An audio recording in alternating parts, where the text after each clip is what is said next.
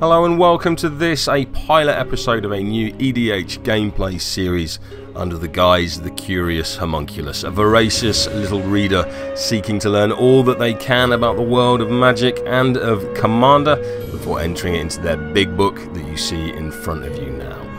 The gameplay in this series is intended more as entertainment rather than as competitive primer, and if you do have any comments and criticisms about the production of this video, what would make it easier to understand what was going on or why certain things are happening when they do leave them in the comments section below.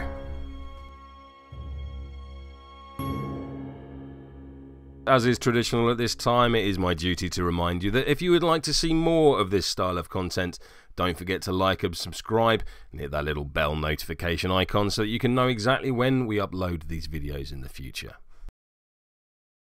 So by way of introduction to today's decks, we'll start in turn order with John's Grand Warlord Radha deck. Grand Warlord Radha is a 2 generic mana, a red and a green for a hasty elf warrior that whenever she or her creatures attack, they generate that amount of mana in either red or green. So John's strategy is to go wide with cards like Verdant Force to give him as much of a board presence as possible, and then to make these opponents' generation of mana as difficult as possible with effects like mana barbs. He's hoping to overwhelm the board by being the only one that can generate any mana. Amelie is running a General Tazri deck. General Tazri is 4 generic mana and 1 white mana for a 3/4 legendary human ally. Whenever she enters the battlefield, you can search your library for an ally, reveal it and tutor it into your hand essentially, and then shuffle your library. And she also has the ability for Wooburg to give all ally creatures you control +X to the end of the turn, where X is the number of colours amongst those creatures. Critically, Amelie will be looking to make use of that tutor ability as much as possible throughout the course of the game, and also with cards like Seagate Lawmaster, get as much value from having as many allies on the battlefield as possible. She is running a number of graveyard recursion, like say March from the Tomb, to be able to bring allies back again and again from her graveyard.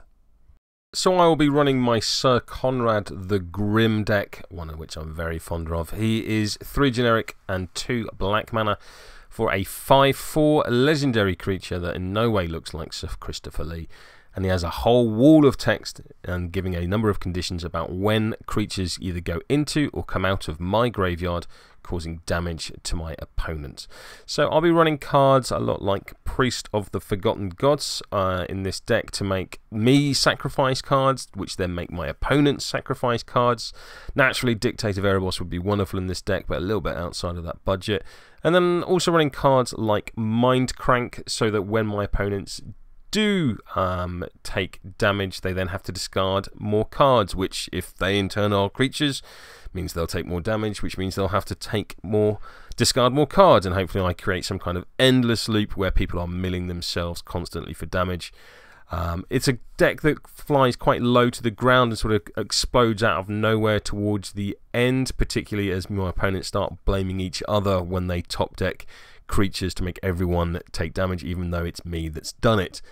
This deck is based off the fantastic Commander's Quarters Syr Konrad the Grim deck that Mitch put up. I have adapted it a fair amount in a way that hopefully Craig Banchette would approve, in that I've added a number of sources of infect damage like Grafted Exoskeleton to the deck, so to make that damage hopefully accelerate a little bit.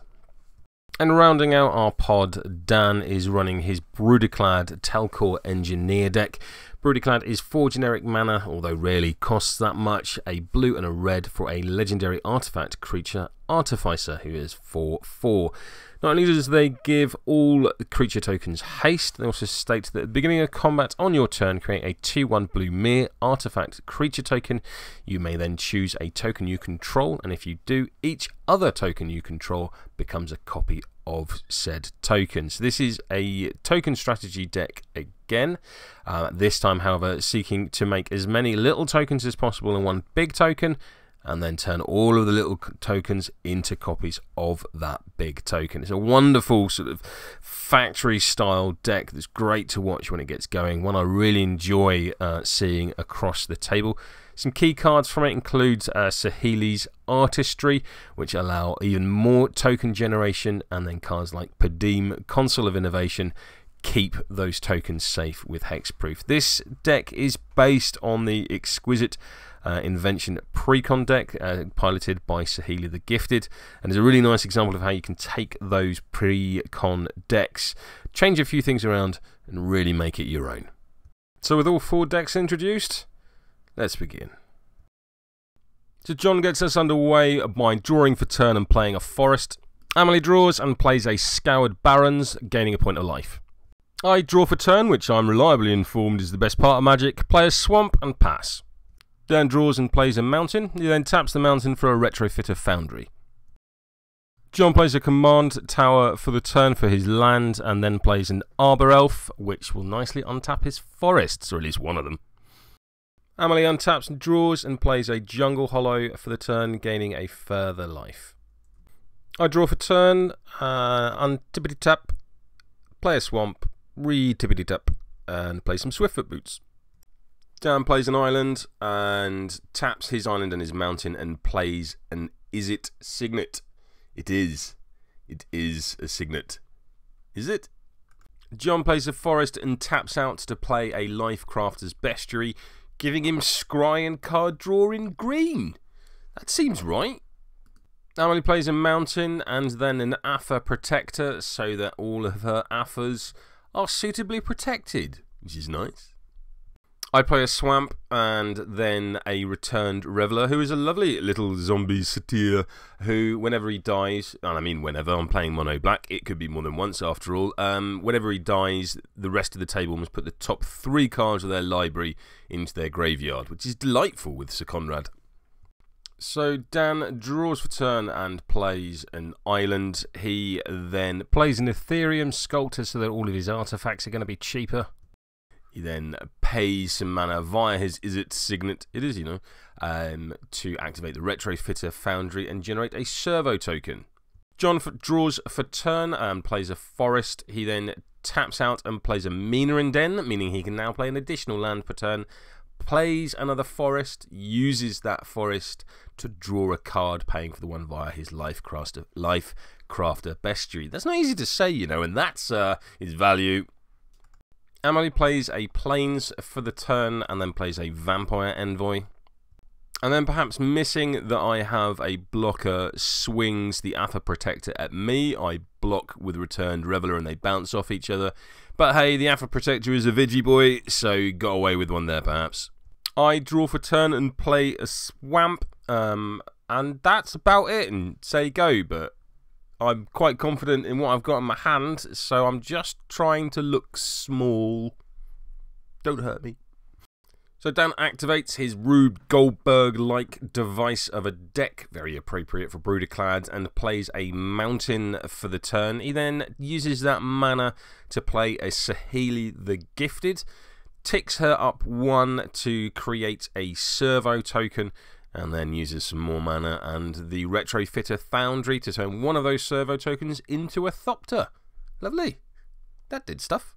So at the beginning of his turn, John uses his Lifecrafter Bestiary to scry. He then plays an Evolving Wilds and immediately cracks it, finding a mountain which comes into play tapped. He then makes use of his forests in his command tower to play a Domri, Anarch of Bolas, giving all of his creatures +1/+0, and then upticks the Planeswalker, taps the Arbor Elf, and brings in his commander Radha. A lot just happened. John then swings Mina Den and the hasty girl Grand Warlord Radha at Amelie, who, due to Domri, Anarch of Bolas, all have +1/+0. Amelie takes 9 damage to the face. That's a real amount of damage. Amelie misses her land drop for the turn, and perhaps reeling little from the attack, decides to consolidate her forces and says go.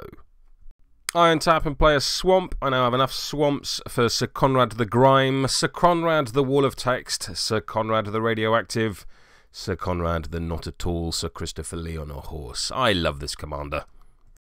So Dan plays an island for the turn, and then makes use of Saheeli to upticker so that his next spell cast is reduced by the amount of artifacts he has. He has a lot. It makes use of his Is It token to bring in Brudiclad, his commander.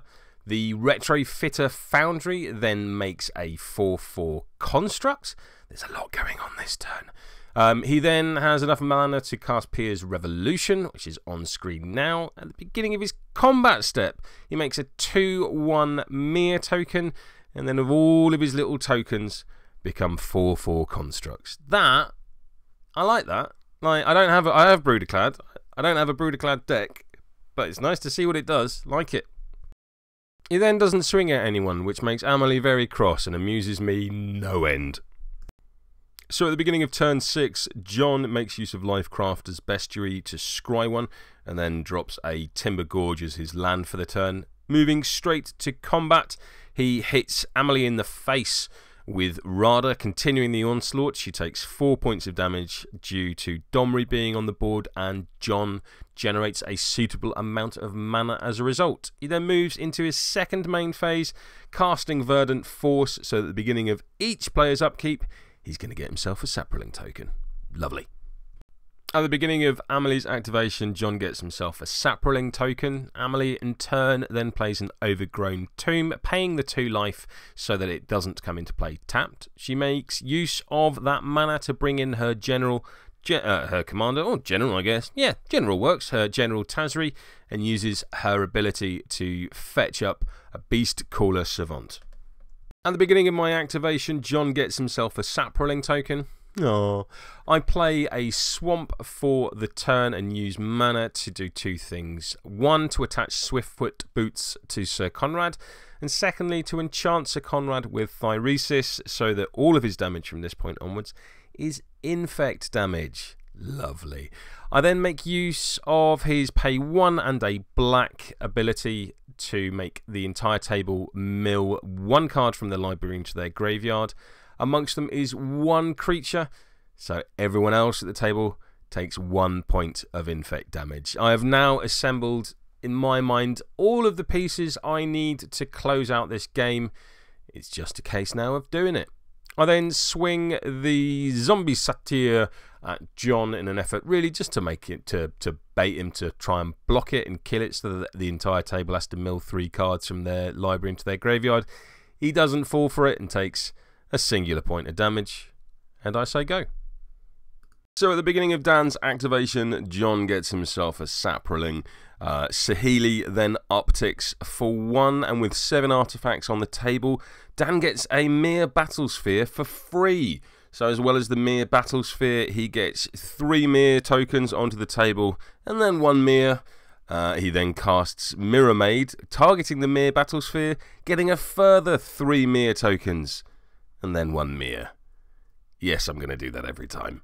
He then makes use of the Retrofitter Foundry to make himself a Servo token, and then in the beginning of his combat step, Brudiclad turns all of these tokens into Mirs, presumably to power the Battlespheres. He then swings for nobody and passes the turn, thankfully. So at the beginning of John's turn 7, he gets himself a Saproling token, and also scries thanks to Lifecrafter's Bestiary. Very happy with the result. He draws for turn and casts Wilderness Reclamation, which is an awful lot like Seedborn Muse, except it doesn't take all of the money you've earned from your paper round this week to be able to afford it. He then downticks Domri by 2, making Verdant Force attack Brudiclad. Brudiclad explodes into a cloud of mechanical parts. At the end of this turn, due to Wilderness Reclamation, all of John's lands untap, and then at the beginning of Amelie's, he gets himself a Saproling token. Lots of decks beginning to work now. Amelie casts Cultivate, putting an island into play tapped and revealing a forest and putting it into her hand. She then attacks Dan with General Tazri, who blocks with a Mir Battlesphere. Amelie puts Tazri into her graveyard, and everyone at the table takes a point of infect damage. Yay! So at the beginning of my turn, John creates himself a Saproling token. That's okay. That's fine. You have your little army of plants, my friend. I have a fella on a horse. So I cast Drakmor Salvage as my land for the turn. I then tap my mana and bring in a flash bag Marauder, requiring everyone at the table to sacrifice one creature. So Dan sacrifices a Mere, John a Saproling, Amelie a Vampire Envoy, and me the Returned Reveler. So that is 4 creatures hitting the graveyard. Everyone takes 4 points of infect damage, bringing the infect total to 6 each. Because Returned Reveler has died, each player must then put the top 3 cards of their library into their graveyard. So that's a total of 12 cards being milled around the table. From this, a total of 5 creatures are placed into everyone's graveyards, bringing the infect total to that magical number of 10, and everyone dies to poison simultaneously, which is nice. So all that remains is for me to enter the result into the Homunculus' Big Book of Magic, Chapter 1, taken by Syr Konrad the Grim. I hope you've enjoyed watching this video, and thank you for making it this far. If you have enjoyed it, please do let me know in the comments below, and hopefully this pilot has been a great success and there'll be more videos from us again in the future.